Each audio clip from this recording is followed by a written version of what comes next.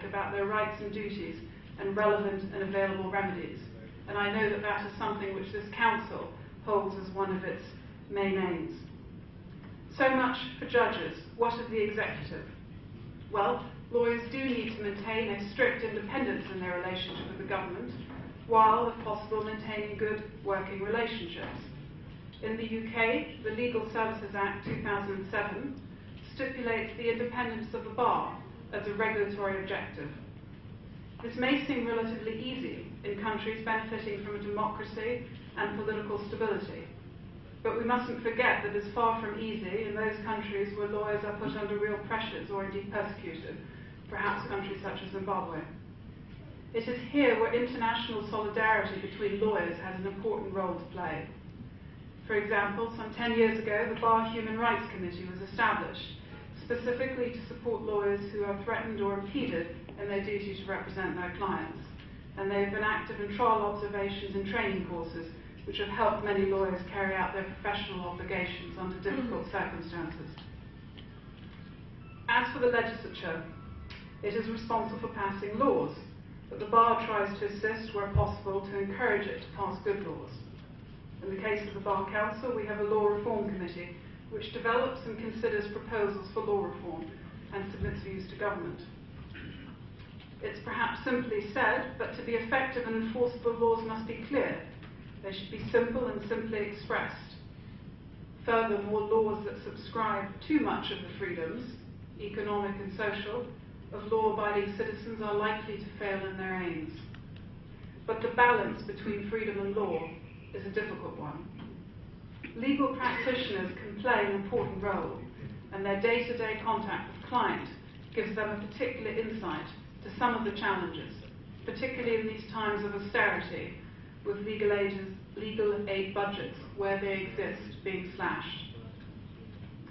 The importance which the rule of law plays in the establishment and maintenance of a civil society was recognised by Lord Ashdown, the then UN High Representative for Bosnia and Herzegovina, in 2002, when he said, "In hindsight, we should have put the establishment of the rule of law first, for everything else depends on it: a functioning economy, a fair and free political system, the development of a civil society, public confidence in the police and the courts."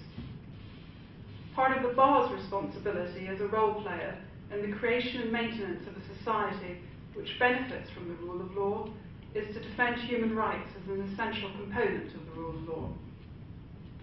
Returning to the relationship between the Bar and the bench, both played and continue to play an important and at times difficult role in the aftermath of 9/11 to ensure that to the greatest extent possible, the rights of individuals accused of a terrorist-related offence are maintained.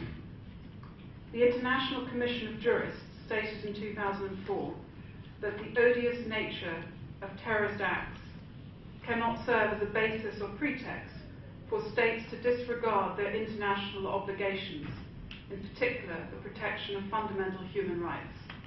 This must surely be right.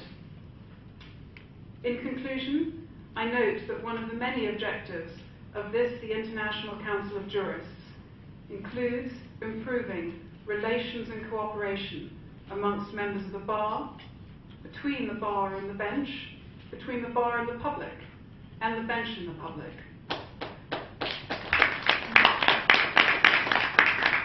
I have no doubt that this conference has played a huge part in that, and on behalf of the Bar Council of England and Wales, I'm delighted that we have been able to support the Council of Jurists in this conference. Thank you.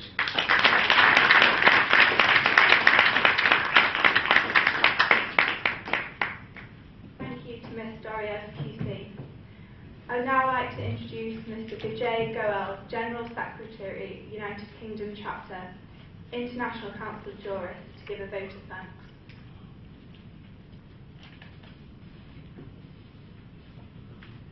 Thank you, sir. I'd like to thank you, Chief Guest, Right Honorable Lord Phillips, Justice Mujammal Hussain, Chief Justice of Bangladesh, Mr. Vijay Jawaharlal Dada, Member of Parliament, Mr. Kamraja, IPS Officer, Justice Hassan J. Malo, and other dignitaries on the podium. Bar Council of England and Wales, Chamber 5, the hotel people, the volunteers, media, Mr. Rao from media, and other guest dignitaries who came all the way from various countries, including Middle East, India, Africa, all over the world. Thank you very much for spending time today, whole day, listening patiently and appreciating the views of various speakers around the thing. Thank you very much. I won't take much of your time, and I would request everyone to join for dinner. Thank you very much.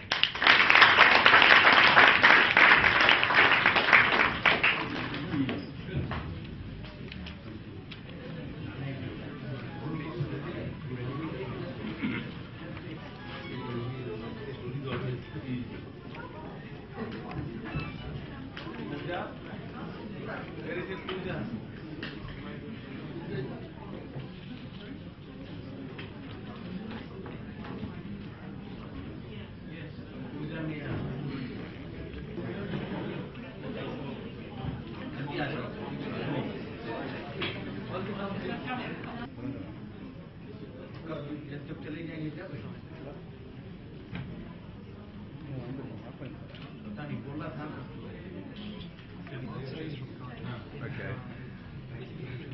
All right. Okay. Mr. Kamraja. So I did a master's years ago in arbitration. The food is absolutely delicious. I like these things too. These are delicious. Can we go and find a seat first? I don't think we would have it. Oh, you mean maybe there? Yeah.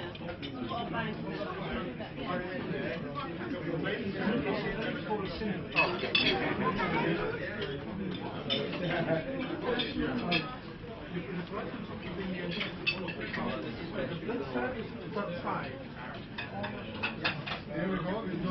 This is for the dessert.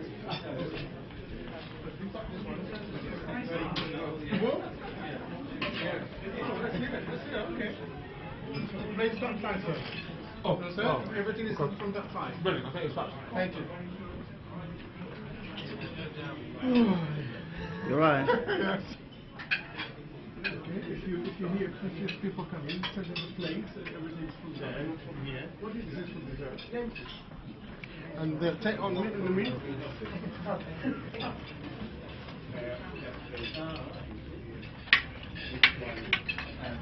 What is that?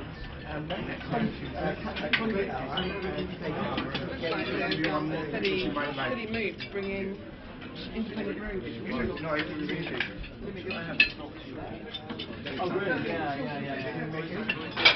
Yeah,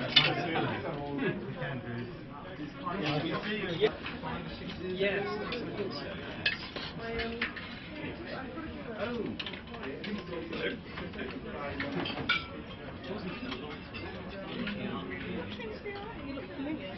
My own change. No.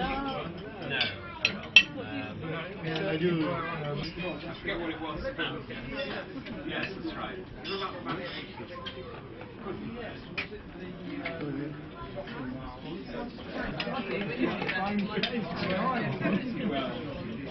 All right. There were aspects about that. I didn't want to incline too close to it.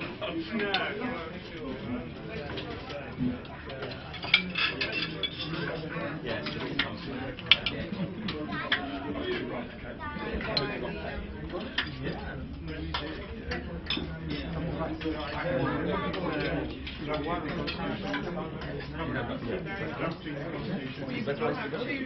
And then does disappear.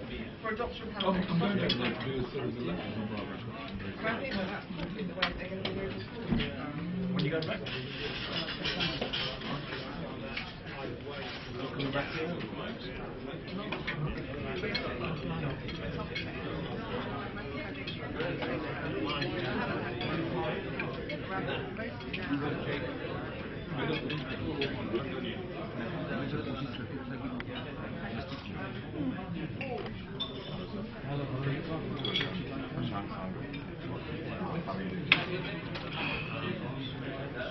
Yes. So I think it's fair to say that those who think it's over my head. We've got 10% through. There's a big question about immigration.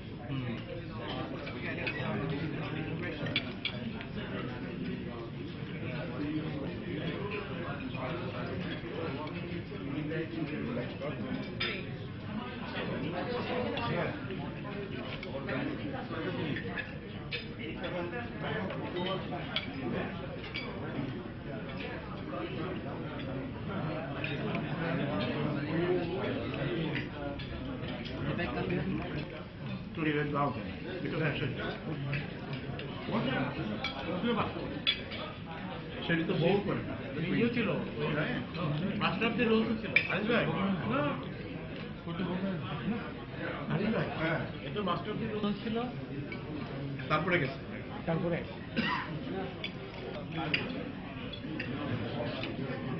My brother is I'm here because I'm associate BJ Gold. I don't know. I'm going to say I haven't heard of it until I got this invitation. No. I haven't seen him for a while.